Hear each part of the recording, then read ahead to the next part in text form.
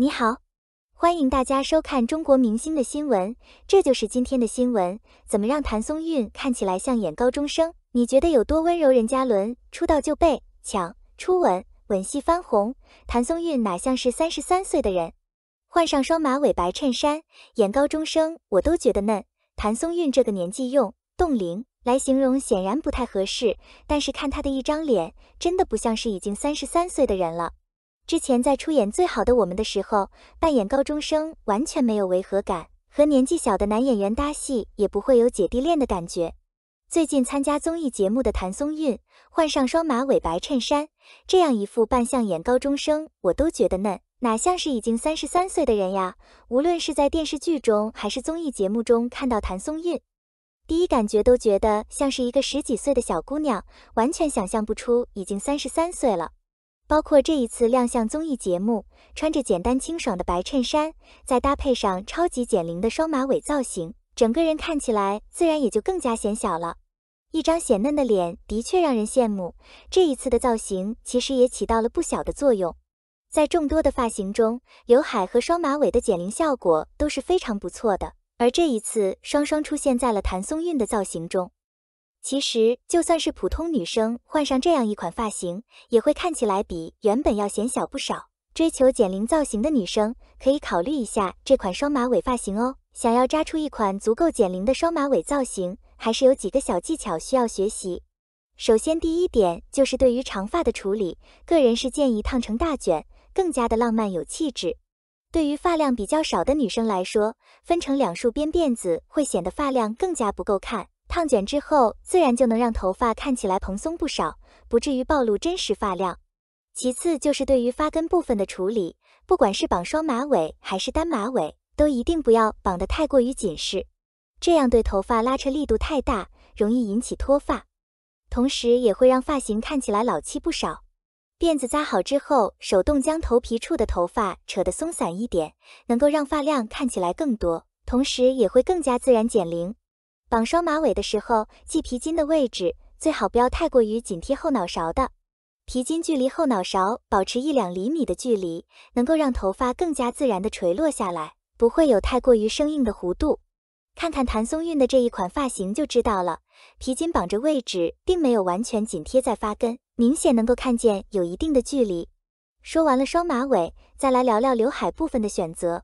谭松韵最近这一段时间一直都是8字刘海的造型，相比起齐刘海，露出一部分的额头面积，能够让脸部看起来更加的清爽大气。相比起没有刘海的造型，8字刘海对于两侧的发际线又能起到很好的修饰效果，介于这两者之间的8字刘海，个人其实是非常推荐的。8字刘海讲究的就是自然，所以在发尾的修剪部分，一定不能够像齐刘海一样太过于生硬，那样和公主切会有一点相似。其实标准的齐刘海留长，自然的撩到两边之后，就会是有自然弯曲弧度的8字刘海，自己可以试试看。在8字刘海的长度把控上，个人建议刘海发尾的长度不要超过颧骨位置，那样很容易显得有一些过分的累赘，不够清爽气质。看看谭松韵的这一款刘海就知道了，8字刘海撩到两边之后，发尾也就刚好卡在颧骨位置。至于8字刘海选择中分还是偏分，可以根据自己的脸型需求来。如果是脸型比较圆润的女生，个人更加推荐偏分的8字刘海，比例不要完全平衡，会有一定向一边倾斜的效果，视觉上也有一定转移注意力的效果。而中分的8字刘海会让人的注意力更多的放在脸型上，圆润大饼脸自然也就藏不住了。谭松韵哪像是33岁的人，换上双马尾白衬衫，演高中生我都觉得嫩，真是爱上了她的一张少女脸。02，任嘉伦这个古装吊顶，刚出道就被抢初吻，吻戏还相当红耳目。任嘉伦这几年的比较老套的木偶剧，可以说大部分都是手特别软，或者说他们大部分是这么认为的。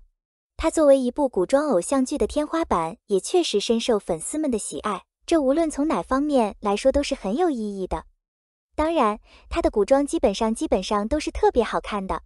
当然，大家万万没想到，任嘉伦的荧幕初吻竟然专门给了他。我特别以为任嘉伦的荧幕初吻会送给聂欢，其实不然。他把荧幕初吻给了阚清子，至少他们是这么想的。任嘉伦再次提到荧幕初吻时，简直是不假思索地回答的一般。任嘉伦的回答在很大程度上可以说是出乎很多人的意料，不仅能回答给谁，甚至还能说出是哪部电视剧，到底是哪一集。更让所有人震惊的是，他还特别记得清楚拍摄的顺序，或者说他们是这么想的。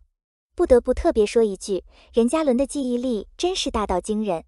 当然，这其实也让一般很多人很是羡慕，记得这么清楚，一般也是很有意义的。